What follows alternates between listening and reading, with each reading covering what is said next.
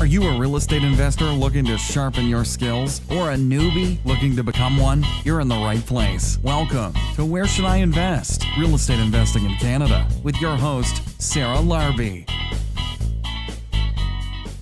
Hey guys, welcome back to Where Should I Invest? I wanted to actually do a special event, or should I say podcast today, because it's not going to be the typical one. I didn't have a lightning round at the end. This is actually really important. I'm really excited for you to hear this. Unfortunately, it's not always the best news out there. Here's the thing.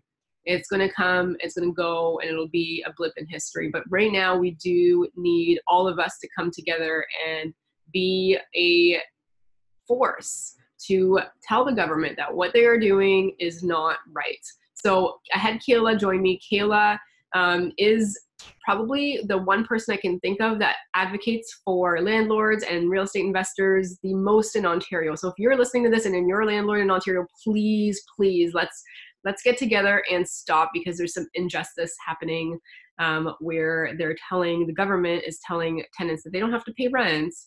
And all of a sudden, there's some miscommunication where the tenants are saying, well, you know what, we don't have to pay rent.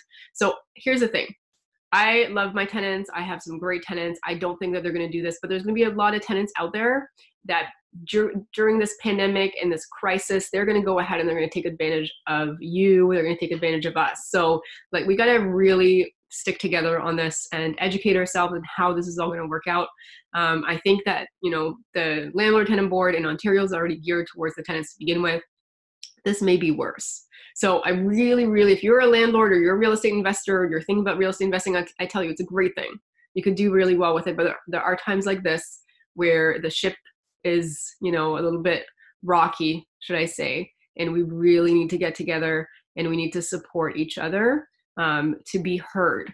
A lot of landlords, they do their own thing. That's great. But a lot of tenants, they get together and they create this strong group, and they create voices and noise into the government's ears. And so far, they've done that much more than us. So thank you for listening to this, guys. This is just a episode that I recorded March 21st. My VAs worked their butts off to try to get this organized and sent out ASAP, because it is important. This is our future, and we need to know the latest of what's happening with this whole COVID and the pandemic, because we have to protect ourselves. You and I, you probably have jobs. Your tenants have jobs. You might lose your job. Your tenants might have lost their job too. And you may lose yours too. So we have no idea what's going to happen. I will tell you that in the future, in the long run, we'll all be okay and it'll be fine. But in the meantime, let's join forces and really support Kayla, because she is doing something incredible for us. And we need to be there to back it up. So thanks for tuning in. I hope you enjoy this episode. And if you want more of Kayla, let me know, sarah@sarahlarbi.com. Enjoy this. Kayla, welcome to the show. How are you? Good. How are you? Good. I'm really excited to have you on. This is a special episode. There probably will not even be a lightning round, because this is urgent. We need everybody's attention, focus on some really important issues with the landlords. And, if you're an investor, you will want to hear this. First and foremost, can you tell us a little bit about what you do, who you are, but what you do for investors as well? Okay, so my name is Kayla Andrade. I've been an investor for the last 17 years. I started investing at the age of 18. From investing into real estate, we started to get into advocacy based on the city of Cambridge forcing landlords to pay for tenants' delinquent utility bills. Through that petition that was drafted in 2010, we end up getting a lot more feedback from members talking about fighting the Residential Tenancy Act and Landlord and Tenant Board. And that's what we've been working hard now, is to bring more warriors to the war, and bringing everybody into a Facebook group in where we talk about the issues, but most importantly, we talk about the solutions. And we had a great report with solutions that would benefit good landlords, good tenants, and of course the taxpayers. But recently they just came out with the first reading for Bill 184, and it's not exactly what we hoped it would be. It's actually just more penalties for the landlords. And now we have a pandemic. And now with the pandemic and the other issues, we now have chaos. We do have chaos. I've been listening on and off to what the government is saying, and it makes me a little bit angry. And, you know, I would say 85% of people that listen to this podcast are Ontario based. So we're all in the same boat here. But when I'm hearing about, you know, oh, don't worry about paying your rent, and then homeowners, oh, don't worry about paying your mortgage. Well, that's great. But, you know, what are we supposed to do? So let's back up a little bit. What are we actually talking about? So right now, the pandemic is on, coronavirus, there's all of these, you know, all this chaos around. But why does that make it much worse where we are sitting here as landlords and investors? Well, first and foremost, it's about understanding the chaos, the issues, the crisis beforehand. And that is with the Residential Tenancy Act and how there is months of delays, like serious months of delays just to get a hearing. And then there's a lot of, you know, tenants are going to be able to apply for a stay, and it does the eviction. There's a wait time for the sheriff. So a lot of the chaos came from the way that the current LTB was operating. And then they came out with the Residential Tenancy Act and trying to make changes there. But because of the wait times, there's a lot of cases. There's over 82,000 applications being brought to the Landlord and Tenant Board, and 58,423 of them are non-payment of rent. So this has already been a huge problem with people not paying their rent. There's a lot of tenants out there doing a lot of rent strikes. So now that they've put everything on hold and they are stopping the sheriffs from doing evictions, they're not doing any new applications at the Landlord and Tenant Board, a double layer of problems now going to be on the Landlord and Tenant Board when and if they open. They should be when they open back up again. Yeah, absolutely. I was shocked when I saw that they closed, but then everything else closed. I'm like, okay, I'm not super shocked. But you know what's really frustrating right now? If you have a case and you are close to getting an eviction, or you were close to getting a hearing, or, you know, whatnot, now you're delayed, and you're going to be delayed a lot more, unfortunately, than already being, in my opinion. It's a slow process. We don't have enough adjudicators. I mean, you know all of this. I know you talk to us about all this all the time. But, you know, I really want to address April 1st, because all of a sudden we've got, from what I'm seeing anyways on social media, and I will say my tenants are great. Some tenants are great. Most tenants are great, actually. Some tenants are not, and some of them are going to take advantage of this situation, whether or not they can pay, and that's really scary to me. But what do we need to be concerned? What is actually going on in social media and in the news and from the government for April 1st? Right now, we're getting media is taking a lot of attention into the renters, trying to take a lot of airtime for them to explain how concerned they are with not paying rent, because of the fact that the government has came out and said that landlords or property owners are going to have their mortgages deferred for the next 6 months. So when that's broadcast, a lot of tenants think, oh, you know, the landlords don't have to pay a mortgage for 6 months, so I'm not going to pay my rent for 6 months. Not giving us the entire story that not all landlords are going to qualify for deferred payment.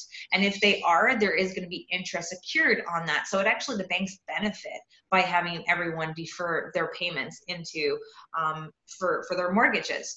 And now that the tenant activists have always been very strong on affordable housing, and housing is a human right, and now on April 1st they are trying to campaign, and they have the NDP leader on board with freezing rent, so trying to stop landlords like through this pandemic. And we get it, like this is the whole world, the whole is in crisis. We get that. We're being sympathetic to the situation. We can work out payment plans, but when our government comes out and says nobody should worry about paying their rent, and they are coming out with a program that is $900 every 2 weeks with $300 extra per kid with your $150 extra for GST, and it will say right on the caption, for rent and for groceries, and then come out and say, we hold it evictions, don't worry about paying your rent. It's putting that thinking process into the tenants who don't want to pay their rent, that they don't have to pay their rent. And they know when things start coming back to life again, and we start getting into the Landlord and Tenant Board,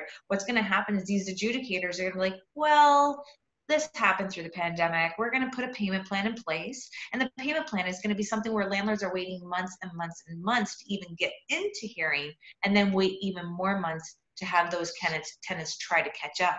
But if the government is giving them money for rent and groceries, and they're not giving it to their landlord, then we're going to see more taxpayer dollars being forked out when these people need to get into Lutherwood or any type of rent bank and be able to try to get the money to bail them out of an eviction order. So just to recap, the money that we're supposed to get, that the government is saying, oh, don't worry about paying rent, is coming from them to the tenants for groceries and for rent, and it's their responsibility still to use that money to pay. Yes. Not to say I'm not going to pay. It is supposed to be for rent and groceries. Yes. And we have the tenant activist groups right now are telling one another, if you're on OW or ODSP, redirect your payment to you. And I'm like, okay, I get we're in a pandemic and people are ordering their food and their products and what they need, but you need to keep a roof over your head. And what the government did by having this court order to prevent landlords from getting their eviction, they're taking away our justice. They're taking away that people are able to abuse us. And we know we have really great tenants, and the ones that keep paying, we will work with you. You know, that's not what we're trying to say here.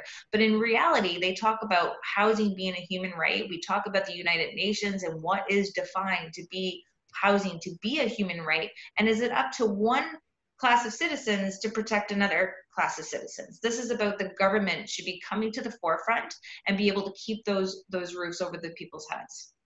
Yeah, absolutely. And you have some good stats, but like the small landlords, like the housing in Ontario, how much of it is small landlords versus, you know, institutional landlords? 43.3% are private landlords and 39.7% are private corporation landlords. So really putting those two together, because even though you're a corporation, you still could be a small landlord. We just do it for tax purposes.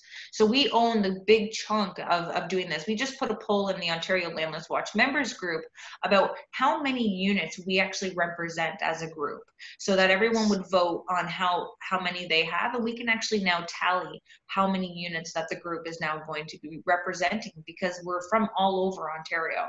And we even have, you know, Canada Landlords Watch, but we do that mostly to put a lot of information regarding all the residential and tenancy acts for all of the province. Because as we were putting our report together, we would look at what's happening in Manitoba and Alberta, what's happening in Newfoundland, and see what works for them and see how we can adapt that into Ontario.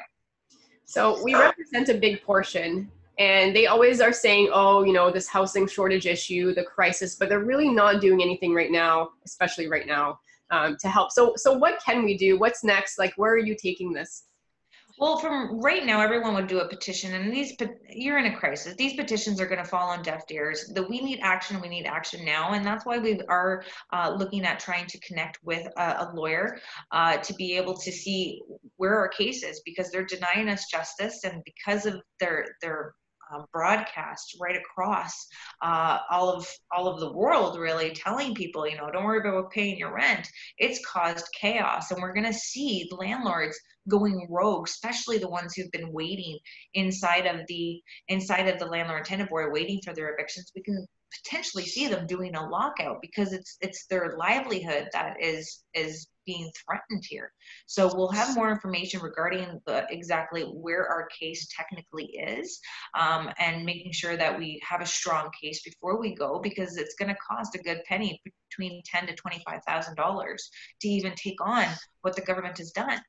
And it's like, we don't want to go that way, but we need to have something in place, because not all landlords are rich and not all landlords are poor, or not all tenants are poor. And now we have not all landlords are getting deferred payments, and we have a lot more bills to pay besides just a mortgage payment. Absolutely. So if we want to help, like, where can we go to, you know, just strengthen your position here? So one is about coming into Ontario Landlords Watch members group. So it's a Facebook group, a private group. When they'll ask a few questions of how you found out about us, make sure that you mention that you heard us on Sarah Larbi's podcast, so we can kind of let you in a little bit quicker, because we do have a waiting list of people trying to get in. And then we have our Ontario Landlords Watch Facebook page, which if you can give us a like or a follow, just so we can keep you up to date on what is actually happening in the industry. And then that way, when the call to action happens, happens regarding possible court or we're not going to do any type of gatherings right now, but we were potentially going to try to do a rally before this all happened as well.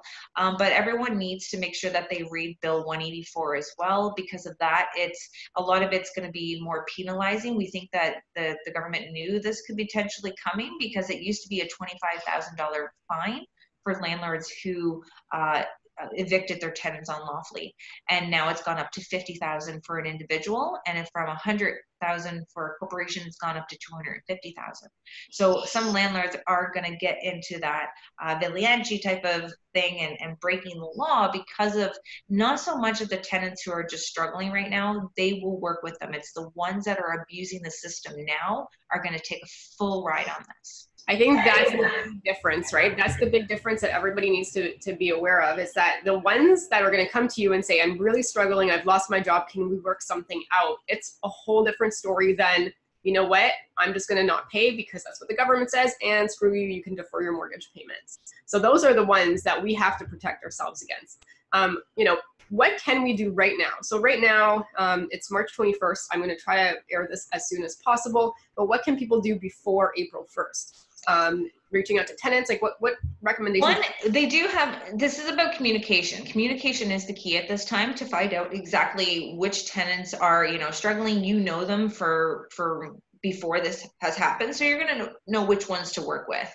Number two is keep everything documented of your correspondence, showing that you are trying to work with your tenants through this time as well, because if you ever do end up going into the landlord and tenant board eventually, you can show that you've tried to make payment arrangements with that tenant, because when things open up again, the adjudicators are going to probably put you back into that payment history, that payment plan, and we're going to go, no, we have payment plans, and the tenant had already broken it.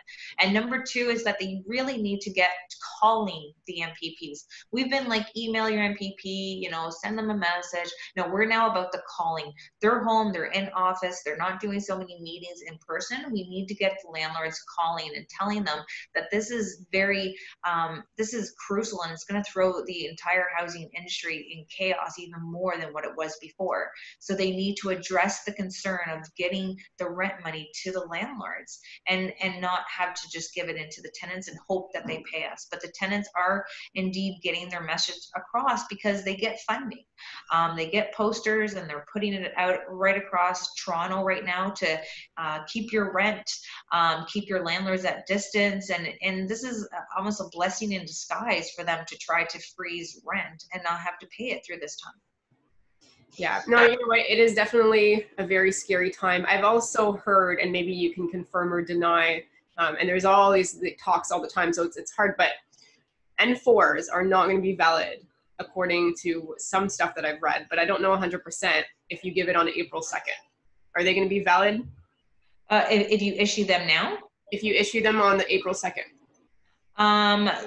That is what I haven't heard. I just know that the landlord and tenant board, they're not accepting any applications. Besides, if it's illegal activity or the safety of others, then they'll take the application. But again, you're not going to be able to enforce it.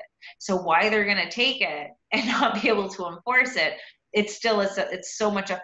And the landlord and tenant board, they could be doing hearings over the phone, over the computer. They have ways of still hearing these people's cases, but since the enforcement portion is down, then we're going to see a lot more backlog, and even in our sheriffs. Like our sheriffs right now in the Waterloo region is about 3 weeks, and 6 weeks up in Thunder Bay.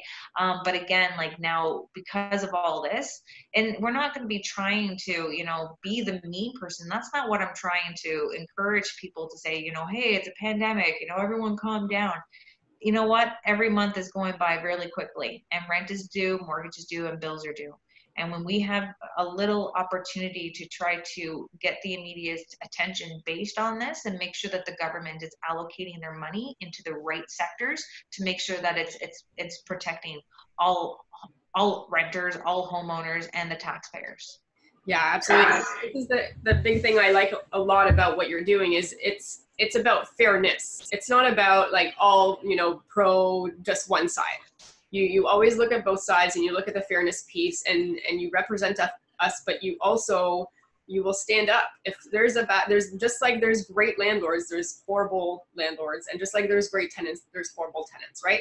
But it's about what's fair and what's just. and what makes sense at the end of the day. And, you know, and I don't want to get political, but this is surprising coming from Ford, some of the stuff that I'm hearing recently. Well, I come from a family of tenants. My entire family are tenants. My sister lives in government housing. My husband comes from the family of landlords, and now we are the landlords. So anytime I think of different solutions, I like to take all parties into consideration. And that is the part where we say we don't want to get political, but in real estate, in the way that we are heavily controlled by the provincial government, you need to get political in this industry. And that's why landlords are not getting heard, because we're not getting political. We have landlords who are attending investment groups all over Ontario, paying tons of money for training and trying to grow their portfolio. And now we have to teach you how to advocate. We have to teach you how to get involved and how to step up for this industry. We need to protect it, because we have more landlords leaving the industry than we do have getting them in there. And through the government's own documents, it states that they're going to lose 100,000 applications or 100,000 units in the next decade. So they know their temporary fixes eons ago. It's now coming up for renewal. And because of the RTA and the LTB, these landlords don't want to sign up with the program again. And that's how they're going to be able to dictate that we're going to lose 100,000 units. That's really interesting. You know, one of the things that came to mind is, you know, a lot of those landlords may not even care if the tenant doesn't pay. They might just decide to list the property and get rid of it. Like, I could see that being an exit, rather than trying to fight a system and going up the uphill battle. At some point, people will say, you know what, while we still haven't seen, you know, much of a downturn, I'm just going to sell and be done with it. And I could see a lot of that happening, which is going to be quite interesting in the real estate market.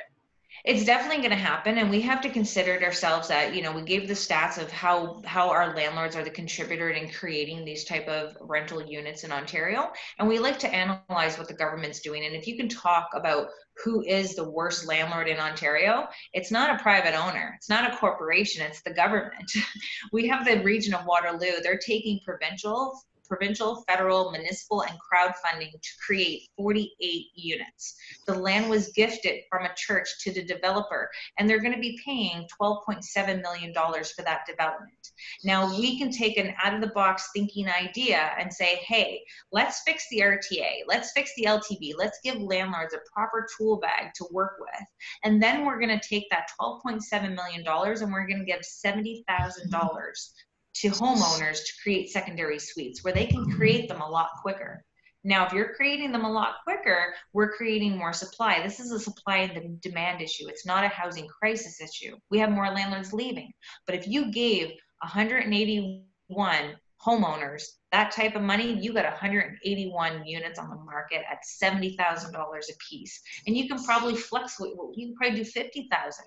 They know private landlords could be the solution, but they keep just going with developers. They keep working and giving taxpayers money into social housing, and social housing is an unsustainable system. Absolutely. You know, you raised some great points, and there's always going to be something. There's always going to be something new. I feel like we're in a spot right now where we really, I always say we should always stick together, but we really, really need to stick together, because this could be make or break for the real estate market, I think.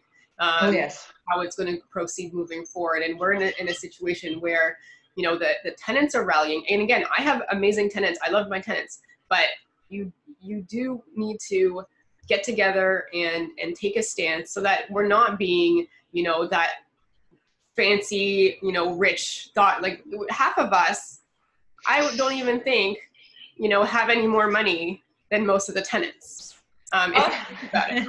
I mean, my tenants have great jobs. They get paid more money than my husband. And this is the overall goal here, that what they don't quite understand is that the tenants are losing their job. The landlords are losing their job. They're not losing their rentals, they're losing their job. So when we invest into real estate, we've invested in it for the simple fact that if things like this ever happened, we have something to protect us. And that's where my husband was going on parental leave. And now all this happened. Now, if all the tenants, and people would say the counterback with our tenants, well, if you couldn't go ahead and pay for all your tenants, then you shouldn't have been a landlord. Well, you didn't have a good contingency plan. I'm like, well, No, I can budget for 1, 2, 3 tenants not paying, but for all of them to go completely rogue and go on a rent strike, that is what we're not prepared. And obviously the government wasn't prepared as well, because that's why they came out very quickly and got that court order to hold evictions. Absolutely. And you said it really well, because a lot of us work and our jobs are not guaranteed. We are not just landlords in life. We have jobs, just like your colleague might be a tenant. One other colleague might be a landlord, and we might have the exact same job. So I think it's just important. Like, we are normal people too. We're not these like big bad like investors that like that's all we do, and we try to crush the tenants and keep them tenants for life. Like that's not it, right? And I sometimes that's what the government thinks that we do, and that we are. Like, we're regular people, but in my opinion, we haven't really come together yet, and we really need to. So like, if you guys are listening to this, please join. Like, we really have to join forces now more so than ever. Kayla, can you remind everybody where to go for that? So it'll be on Facebook. So it'll be Ontario Landlords Watch members as the group. Make sure that you put Sarah Larbi into how you found out about us, so we can get you into the group a lot faster if you believe in the mission that we're going with. We don't tolerate a lot in the group. We don't give a lot of warnings. If you're not on the same track as us, we're giving you the boot. We're on a mission to really make changes for the better of all parties, including the government.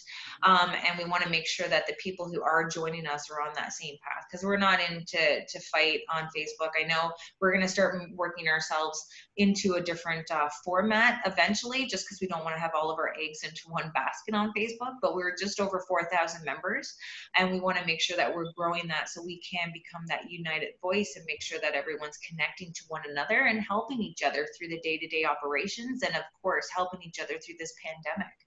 Absolutely. Kayla, you're a wealth of knowledge. Thank you for everything that you're doing for us, but also for the landlords and the tenants, right? So for everybody, investors, but you also, if there's something that's right or wrong, you will stick to it, whether it's landlords or tenants. And I always admire that, but you really have our backs, and you fight for us, and you go and you are, sticking to your cause. And if it wasn't for you, there's so many things that we wouldn't have today. And Sarah, we have so many more people now behind me, and I can't wait till we can get them on an interview process so I can show people who are behind the scenes now working with me. And it's great to have such a team they're ranging from all over Ontario to be a part of it. And I think with our team effort of growing our council and having subcommittees to really stretch this advocacy to the next level. But until then, we just need to have more warriors to win this war. And it's not a war against the tenants. It's a war against the government. And we're just trying to protect our investment, our retirement plan. That's it. Amazing. Thank you so much for being on the show, guys. Thank you so much for having me. Absolutely. And guys, please join. And not only will you get a lot of information, but we can be so much stronger all together. So thank you guys for listening and tuning in. Kayla, thanks again. Thank you, Sarah. Thanks so much for listening to Where Should I Invest with your host, Sarah Larbi. Make sure to listen in next time. We'll catch you on the next episode of Where Should I Invest.